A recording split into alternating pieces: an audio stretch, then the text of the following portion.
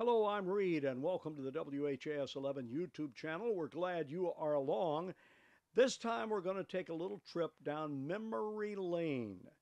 We're in Louisville at the Boat and RV show, and we're inside a $500,000 RV. Pretty comfortable here. We're going to talk to Kim. Kim has been associated with the show for many years. Yes, this is my 39th year, believe it or not. 39th year. This show started in 1957, by the way, by William H. King. But Kim is a natural for the show because you grew up around boats and RVs your whole life. I did. I can't remember ever in my lifetime not having a boat or being on the water.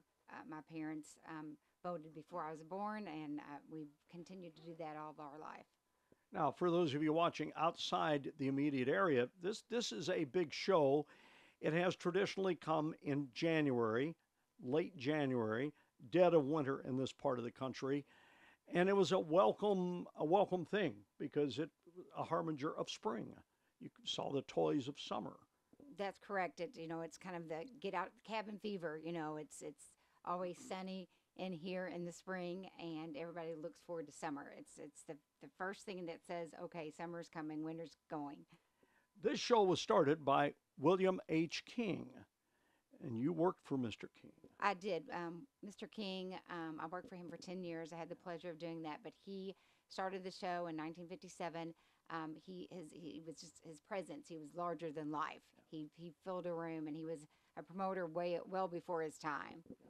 He was a promoter of concerts and shows and events in this particular region, really. He's passed now, but everybody remembers him for this show.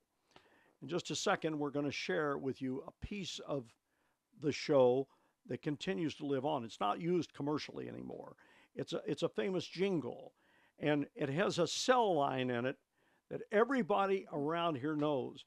What is the cell line? It won't be long till it's that time of year. Right. Everybody in this region has heard that. What I'd like you guys to do, get in touch with me at ryadon at WHAS11.com. If you know, we're trying to find the source of the creative, where the jingle was cut. It was cut in the 50s, obviously.